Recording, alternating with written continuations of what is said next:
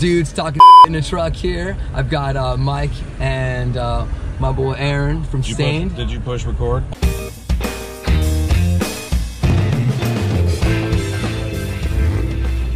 No, hey guys, thanks for hanging with me, man. What's up, man? It's good to see you again. Yeah, you too, Mike. It's been a minute for sure. Yeah, I mean, I think I've seen. Well, Saint Sonia, I saw you guys. Rocking the Range. I think is the last time I remember seeing you. Yes, I remember that. And Aaron, good to see you too, man. Good to see you, It's been bro. a little while. Do you guys have kids? Yeah. Yeah, my kids are here actually. Yeah. Yeah.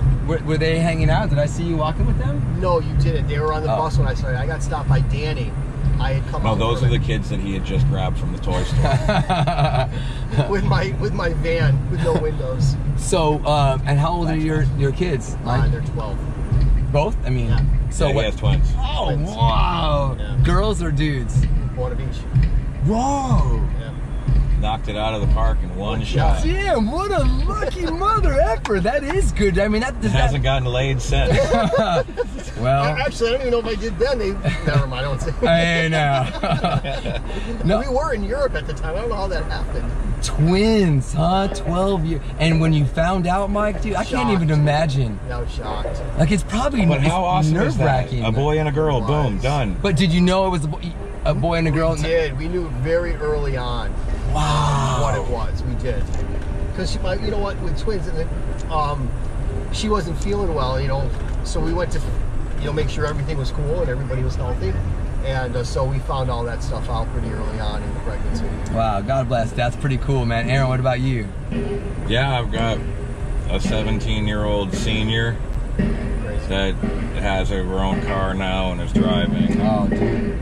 A 14-year-old freshman and an almost 12-year-old. Oh, wow. I have 13-year-old 8th grader, 16-year-old junior. And she's getting her driver's license when I get back from this trip. Oh, man, that's Wow. How was that, Aaron? Was it scary? I mean, she's a good driver. Yeah. I got video of her driving my 66 Cadillac Eldorado convertible. Nice. Just rolling. And she didn't even have her license yet. She was just testing. I was taking her for a learner. Did you class. teach him how to drive early on, like before? We've always had side-by-sides.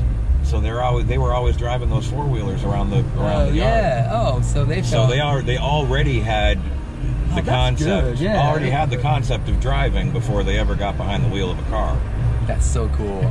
I taught my oldest daughter how to drive because we were big fans of The Walking Dead, and I just wanted her to be able to drive in a zombie apocalypse. So I was like, you gotta get your family, get your sister, go, and you gotta know how to drive. And she's all right, Dad. When she was 13, I started teaching her how to drive. put away and stuff. Yeah, no.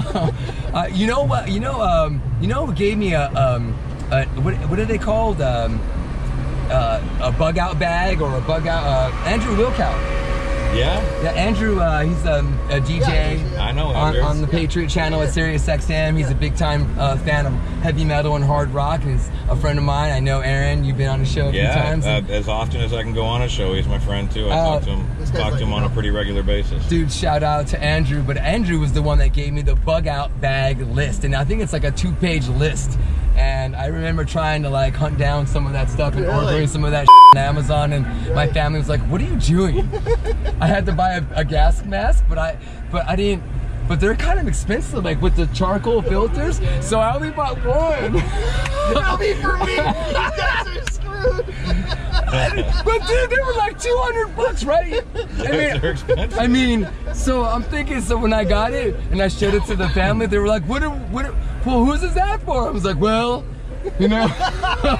We gotta draw straws. We'll get to that, all right?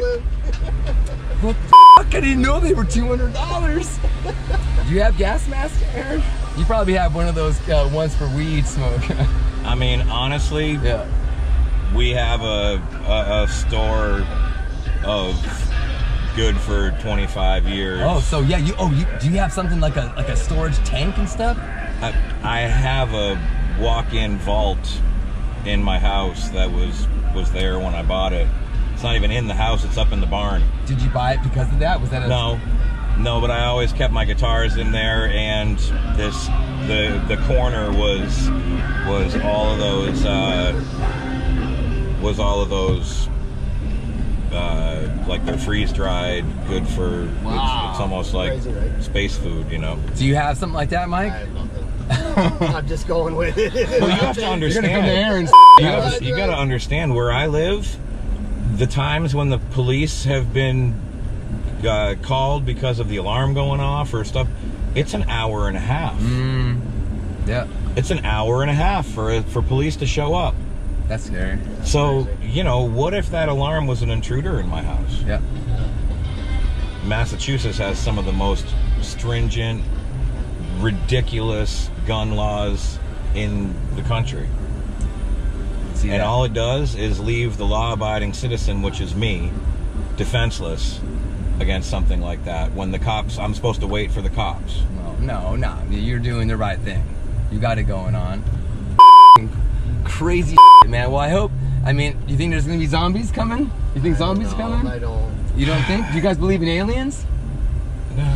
No aliens? No, I don't necessarily. I don't think that it's impossible that we're the only life forms in this whole galaxy. I agree with that. Yeah. Yeah. I mean, I think it's kind of, there's other planets that have similar ecosystems and oxygen and everything else within its whole thing.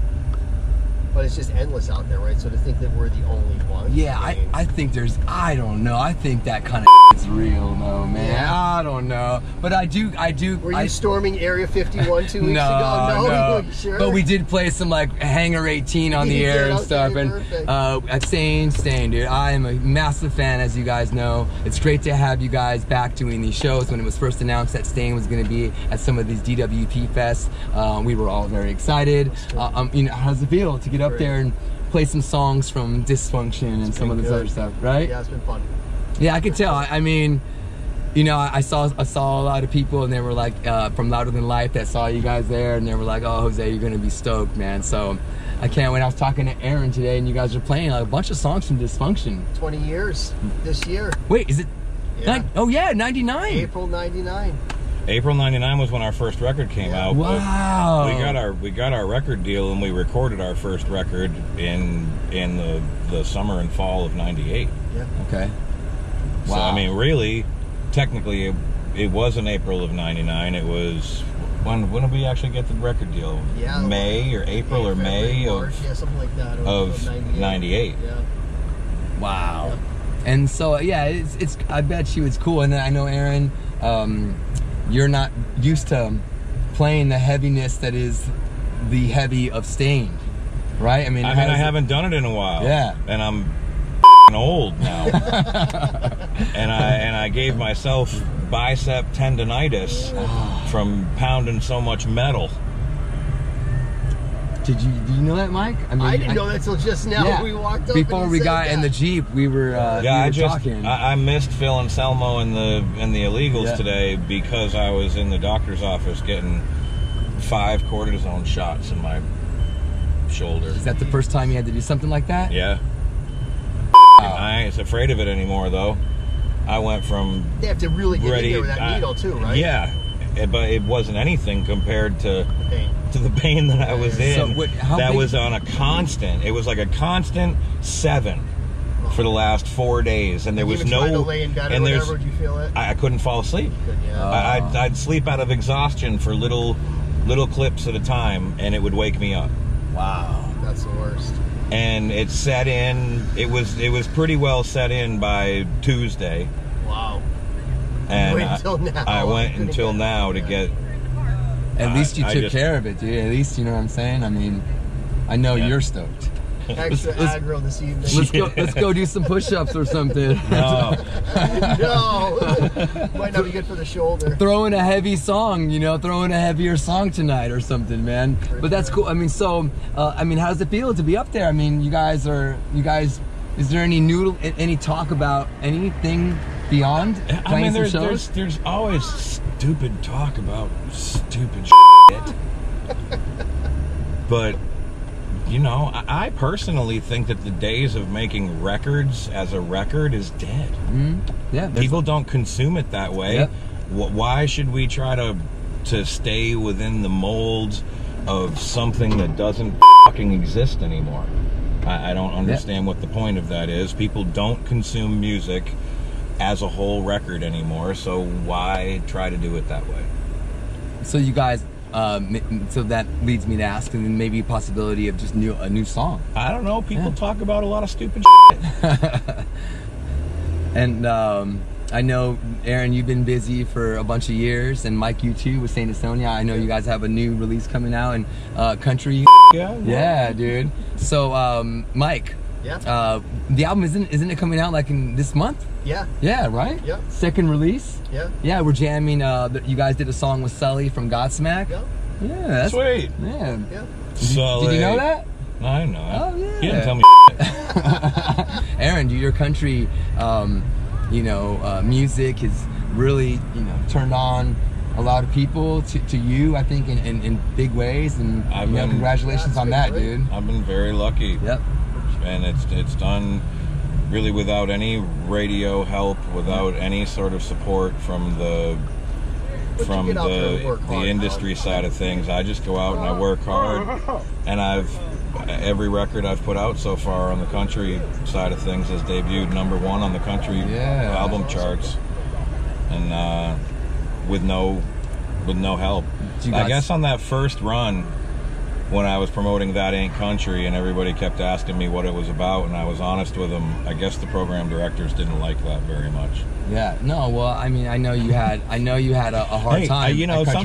Sometimes you make the bed that you have to lie in. I totally understand it. Life is that way, and I might have had something to do with the alienation that I've experienced, because I'm not quiet about my politics. I'm not quiet about my opinion. I tend to not really have that good of a filter, and you're authentic, bro. I wear my shit on my sleeve, and I don't know, I people off, and I guess that's just part of being me. But it's all, again, it's you're you. You got to be you. You know what I'm saying? You can't, if you're trying to be somebody that you're not, then nobody likes to do that, Sure. So you're doing it, man. You got anything new coming in that world? I just put out a record a few months ago.